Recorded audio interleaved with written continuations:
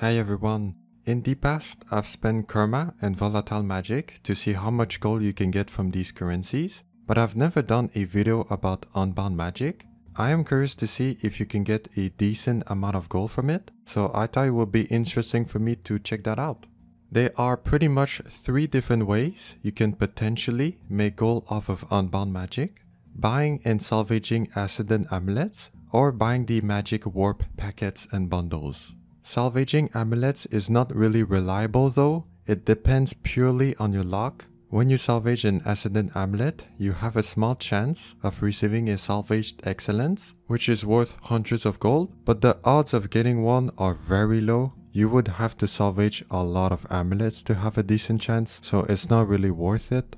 As for the Magic Warp packets, they mostly give low value materials like ore, logs, and cloth. They can also give you leather and a small chance for Ascendant materials, but overall you will lose gold since they cost 50 silver each and the average loot you receive is much lower. Our best bet to make some gold will be with the Magic Warp bundles. Exclusively in Ember Bay, they cost about 50 silver each and the materials they give are often quite valuable. You can get tier 6 materials, lodestones, and even Mystic Clovers, so we're going to go ahead and buy 800 of these bundles. It costs exactly 1 million Unbound Magic and 320 gold. Here we go. Let's see what we get from them.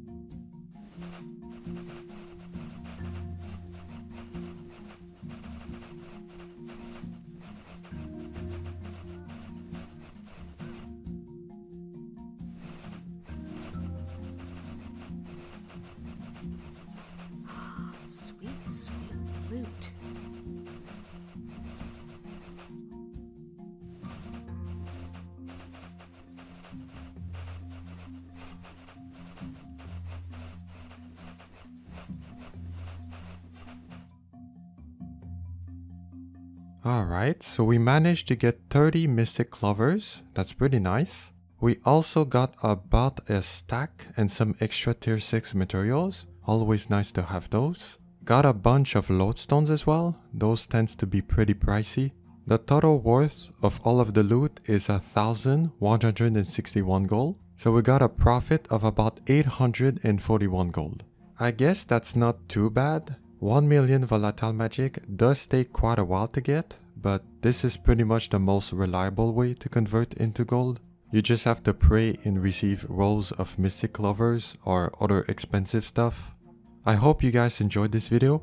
You can find a list of all of the loot I received with some additional details in the video description in case you're curious to know more. Thank you for watching and I will see you next time.